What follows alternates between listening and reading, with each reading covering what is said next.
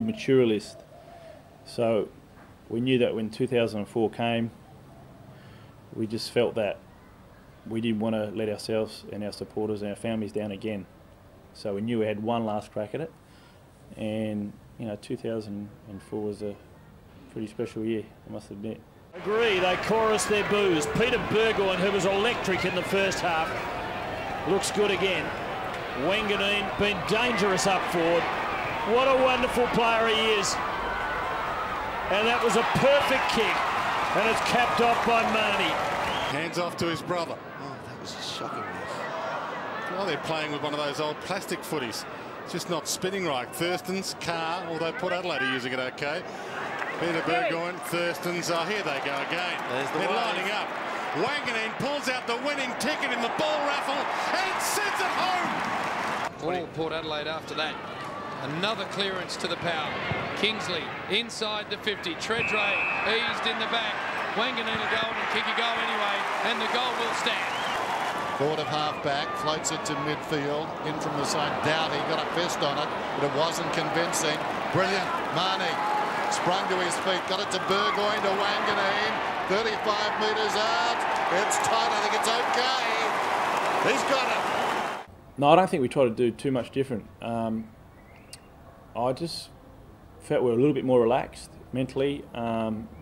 We just felt that, well, we don't want to get too stressed out about it all.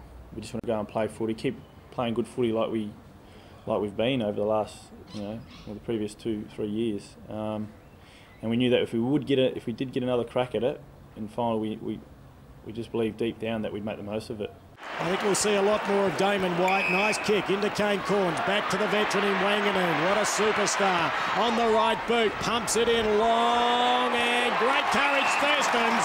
Hoyts out a huge handball out towards Pickett. Has one to beat. Does it quite easily. Now puts it inside 50. Underneath it. Mark taken by Wanganeen. Takes on Mooney. And takes on Wojcinski. Then kicks a goal. And don't the crowd love it. Third time lucky. Well, we weren't going to make it luck. We were going to make it desperation and all the rest of it. We were just going to get the job done, and we did that against the Cats on that day, and that was very satisfying to know that we get our crack the following fortnight. That St Kilda game, that prelim final, was one of the amazing games I've ever been involved in. I mean, when you look at it, we probably should have lost that game. St Kilda dominated us early. One good thing I think was Fraser Garrett kicking his 100th goal, because they had, after that I feel it was a huge momentum swing for us.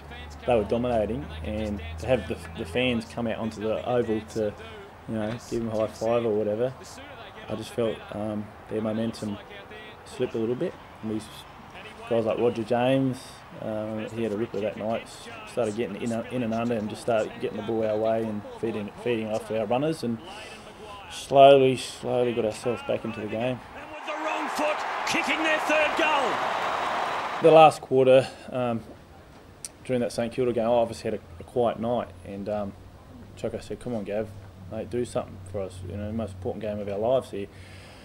I just couldn't get into the game for some reason or another, and anyway, I was lucky enough to take a diving mark on the 50-metre line at the start of that last quarter and go back and slot a long goal, which is probably way off my distance. We are underway in the final term at Footy Park, and it's Port Adelaide who get the first advantage, and here comes Wanganeen flying out of the square.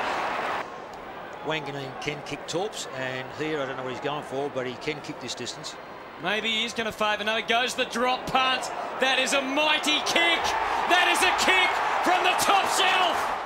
And slotted that one in, and then it was just so close all night. I think it was within a point or two most of the night. Well, most of the last quarter anyway. And late in that last quarter, I remember a boundary throw-in. The ball got tapped towards the boundary line, and I just sort of anticipated it. I just rolled the dice and faked to go one way, but I went the opposite way and went towards the boundary, and the ball came towards the boundary line. I picked it up, and yeah, I just had a shot from the boundary line. So it's and these are the shots that we practice all the time at training, and I like trying on the boundary line on the run. You give it a bit of a kick, and you're trying to hit it on the right side of the ball, so you know you're going to get late swinging back in. Noble and Brogan, and Noble wins again, but to Wanganeen, who kicked a goal earlier in the quarter. Surely there'll be a score. There is. There's a major score. So I did that, and yeah, it paid off, thank goodness, because who knows what would have happened if we'd lost that game. I mean, we'd be grumpy old men, I think. And they are there.